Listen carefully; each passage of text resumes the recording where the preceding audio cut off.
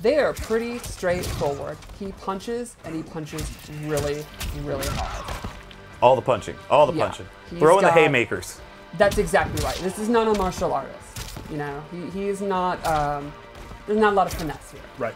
One of the first moves I'd like to show is his forward 4, which is like his pretty good advancing mid. He slams you down. A lot of his moves are high, so this is kind of one you want to use when you want to go mid. Blam. Is that a string right there? Yes. Got it. Yeah, at the end is just a 1+3 input. You know I love them. Right. Another really, really good mid up close is his back 1, and it has 2 options. Back 1-1 pops them up, and back 1-2 is mid-mid and is safer. I really hope he's got some cool air combos, but we'll have to wait, I guess. Well, I'm sure we'll see some. He also has some really interesting mix-ups to open up the opponent. Like, for example, his sweep is pretty unique because he drops down and does extra damage. Because he's that fast. Because he's super, super fast. What a show-off. He also has forward 3 where he literally just stomps the ground and creates an earthquake. So strong. And then I think this is one of his coolest moves. He has an awesome long-range overhead where he zips across the screen super fast, and if he's up close, he'll zip behind you and knock you down. And that's just a button. Yeah, it's just forward 2. What? And you can see it has really good range.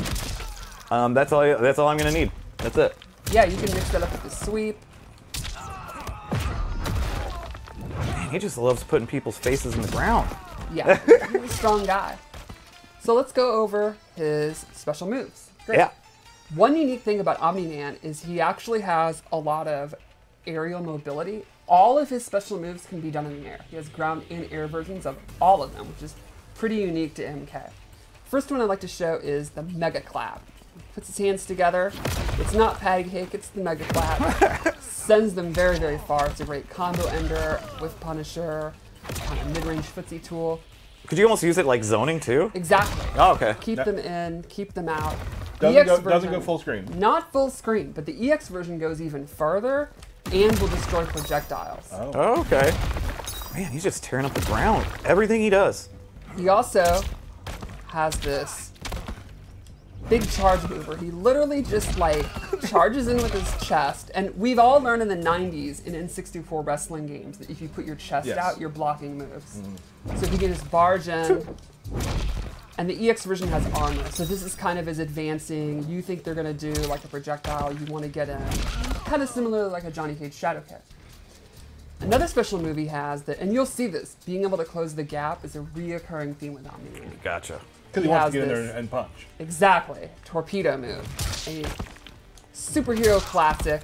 He can do this in the air and it actually goes downwards. It'll pop the opponent up. Another move great for just full screen at any moment. You can see it's very, very quick. So this is interesting though, because if you do it on the ground, you're not following up. Correct. But if you do it in the air, he gets a pop up.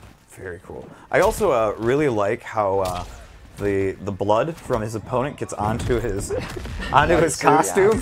Yeah. It's pretty awesome. Like I know that we get blood on everybody, but for some reason on him it just looks real cool. It's just kind of iconic with him, you know. Yes.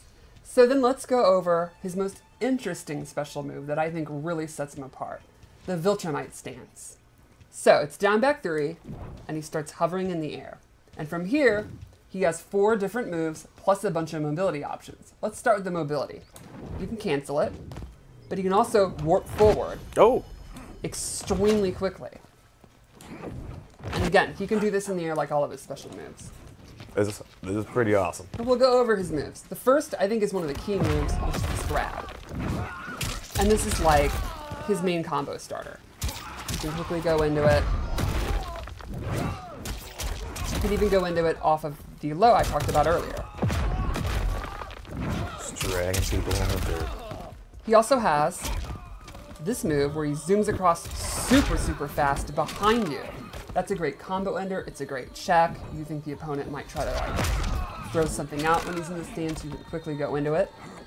He also has an overhead from anywhere on screen. He drops down.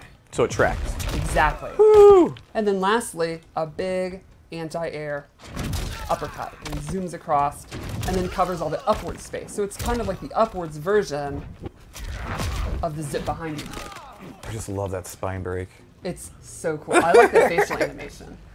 So then the question is, how am I supposed to go into this stance when you're doing projectiles, you're doing long-range normals and all that? And he's just vulnerable floating there, right? Mm-hmm. Well, I don't think Wrong. he really is. No, I don't no, think no, so. no. So in Viltrumite's stance, when he does it, he's immune to all fireballs. They will literally just pass through him as long as he's in it. And that includes in the air. That's some of the coolest stuff I've ever seen. It's definitely awesome. It's pretty awesome. Just dodging. The EX version starts up faster and also makes him immune to normal attacks as well. And then he can go in and punish them That's so cool. as they're recovering. Finding times to use that's going to be really interesting. Yes. And again, he can do that in the air. The EX version is very, very quick. It's going to be embarrassing, too. It is very, very, very cool. That's awesome. I love it. And then lastly, for his mobility, he has a unique air dash. This actually has a physical hit attached to it. It doesn't just pass through the opponent. So you can see he spins the opponent around for a free hit. And you can do two as long as you have meters, so you can do stuff like to do some really cool flashy combos. So you can use that to get in, you can use it to get out, and it'll always have that physical hit. So again, to recap that, if you just do it for the first time, it doesn't take any meter. But if you want to do it twice, like in a combo like I showed, it's going to take a bar. Similar to how Notaro works. Very cool. So I think in general, Omni-Man's a pretty simple powerhouse character to play, but he's got great mobility options, great offensive ability, and I think the Viltrumite stance is going to be super, super interesting. And people sometimes, like, of my level probably, when you hear stance, you get a little scared. But his stance is actually it's not your typical, like, it's not that hard to use, really. Right, it is not really hard to use, and he was not meant to be. He is meant to be like, just like you see on Invincible, he is just he's just tearing through people effortlessly. That's exactly what our design team went with, and I think they really nailed it. It shows, yeah, for sure. Yeah.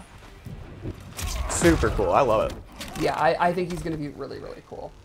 So would you guys like to see Tremor? I think we would. You know what? Let's just save it for another day, Reed. Just save it? Just save it for another day. I'm going to vote yes. All right. I'm I swayed. guess Okay, we'll do okay, it. all right. So Tremor's one of the most interesting cameos in the game, and I can't wait to see our players use him because he has more moves than any of the original roster cameos. Okay. Let's see how it works. Let's do it. Let's do it. So we all know Tremor debuted in Mortal Kombat Special Forces, but he really made his big playable debut in MKX. Correct. Where he had 3 variations. Yes. And that's something our design team wanted to bring back. You can actually go Aftershock, Metallic, and Crystalline, and he has a different set of moves in each stance. So I'll show how it works. He starts with Aftershock. You can even see in his life bar, and he's like the brown, rocky, kind of traditional looking clobbering time Tremor. Right. So he has 3 moves when he's in Aftershock. He has his Rock Punch. It's exactly what you'd expect. He just kind Lunge of and comes punch. in, Yep. it's safe on block, it knocks you away. You can use it to end your strings. He also has Up Punch, which is a pop-up starter.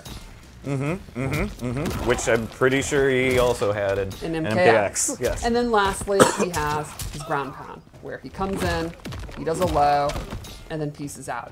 So if you have a really good overhead, for example, maybe you have a mid-screen overhead that's almost instant. You can also have a mid-screen low that's almost instant. That's so good. Which is pretty awesome. And that's just a knockdown.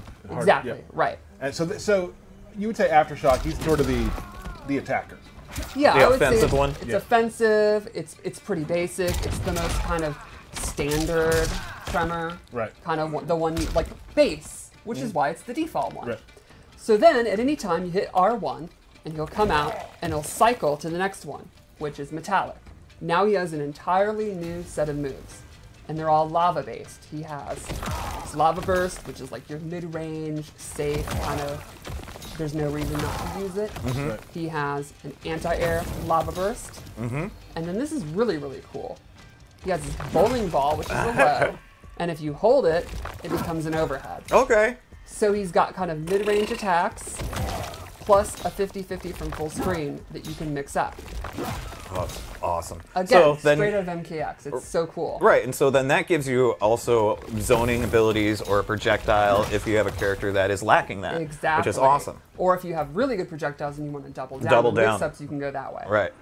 And maybe you have like really great anti-air, and this can be a low that is going to make them want to jump. You know, you could put out Li Mei's lantern and then be doing this. It's just all kind. I think the creative freedom in the cameo system is the coolest part of the game, right? Can't agree more. Yep. And then lastly, one more stance. Okay. Crystalline. People have been looking forward to this. Yeah, Ed kind of teased it, and I think a lot of people guessed some of the stuff he could do. Yeah, totally. So in Crystalline, he has 2 attacks. He has Crystalline Burst, which will reflect projectiles, and then the big one. And a lot of people were like, "There's no way they're going to do that." We did. Crystalline Armor. So once he has Crystalline Armor, it's doomsday for the opponent. Oops, I was too slow. Oh my god. All right, here we go. So he's going to summon the armor. And he will just absorb attacks like an absolute badass. Beast. Right. And so the way this works, the cycling, is once you do the summon, like I said, it'll go through. And it goes in a particular order. And if you hold down in R1, it goes the opposite order. So you could go Gotcha. from Crystalline to Aftershock instead of and skip Metallic in between, if that makes sense. It's like Yeah. the cycling. Yeah. So there is definitely a skill cap Yes. on like people who can go back and forth and know what Exactly. you're doing. So like yes, they have a lot of moves, but yes, you have to be cycling. Yeah. Exactly. You have to manage always that. Are gonna, right. You're going to have to manage the order that you're in because you cannot go straight from Aftershock to... Or sorry, you can't go from Metallic to Aftershock unless you go down, like you cycle Right, back, right. if that makes sense. I just confused myself. But it'll make sense because there's only 3. Right. So Right. it's rather you want to go which order. And then there's a really, really, really cool twist, I think, really sets him apart. When you call him out, it's an ambush move, and you can transition into any of these attacks. So let me show you. Right now I'm in Crystalline. If I go to Aftershock and then immediately enter a back in R1, he will immediately, while still on screen, go into the ground pound. Like so. Oh. Interesting. Or next in the cycle is Metallic. So let's say I wanted to do the bowling ball. I can do it that way. Or Crystalline. I can do instant Crystalline Armor.